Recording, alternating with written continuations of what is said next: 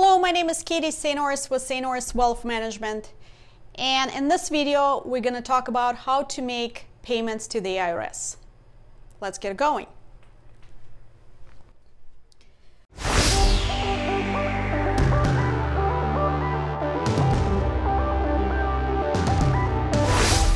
Our first option is to pay in person.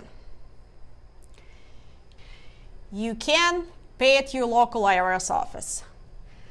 I highly recommend schedule an appointment. Otherwise, you can spend a long time there. Is a similar option that allows you to pay in cash, check, or money order is to visit the IRS retail partner. Those are retail stores that participate in transmitting your payments to the IRS. To find one of those stores that participate in that program with the IRS, you have to go to officialpayments.gov. So you have to pay for your 1040.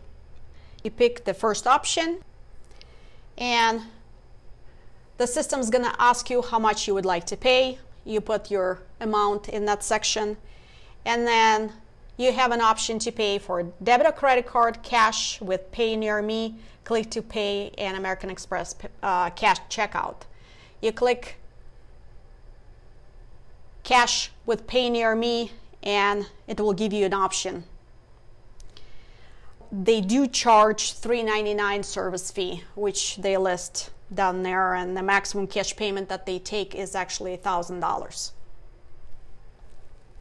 For the next payment option, which is really traditional and probably most common, is paying by check or money order, which you can just mail at your local post office. You have to make sure you make checks payable to the United States Treasury, and make sure you write your Social Security number, tax form, and the tax year in the memo field. Also, you have to send that check along with your Form 1040V, which is your payment voucher. That's the form, and you have to detach that bottom portion and send along with your check. Also, do not staple or paper clip your check to the voucher.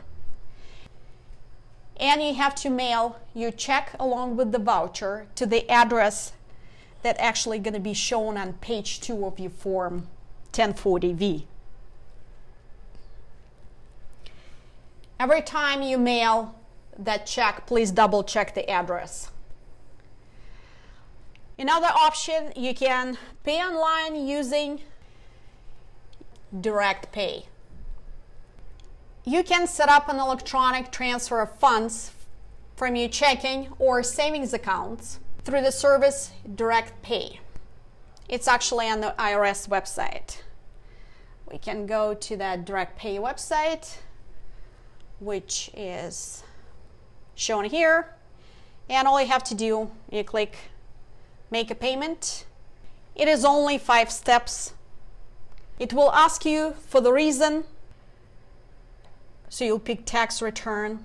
You have to select a type, 1040, and select the current year, and it will just lead you through the rest of the steps. It's pretty straightforward. Right after you make your payment through DirectPay, you will receive a confirmation to your email, which is really nice, and you can keep it for your records. And as the next option to pay your taxes, you can pay online using your debit or credit card, but you must use one of those payment processors that are approved by IRS. They are payusatax.com, pay1040.com, and officialpayments.com. They all charge a processing fee. The next payment option, you can pay online from your bank account using EFTPS.gov. It's electronic federal payment system. Okay, let's just go to the website and take a look at it. This is the EFTPS website. First, you have to enroll and then make a payment. Good thing about this method of payment that it saves your account because you actually create an account. And when you go into the same system to pay for the next year, it has all your personal information already in there, which makes it much easier. Worth mentioning that EFTPS system is really good choice if you want to schedule all your estimated tax payments at the same time in advance, especially if they relate to your business. EFTPS does not charge any processing fees, and it can handle any type of federal tax payments, including 1040 balances due payments, extensions, payroll taxes, and corporate taxes. As I said earlier, you have to enroll with EFTPS to use these services, but it saves all your account information up to 16 months. Another option, you can set up electronic funds withdrawal. You can set up a direct withdrawal from your checking account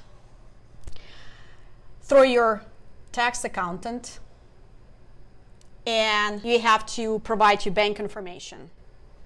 The best way to do it is to bring your canceled check to your tax appointment. The IRS gives you multiple options to pay your taxes. You just have to pick the one that fits you. Thank you for watching, and please pay your taxes on time to avoid any late fees.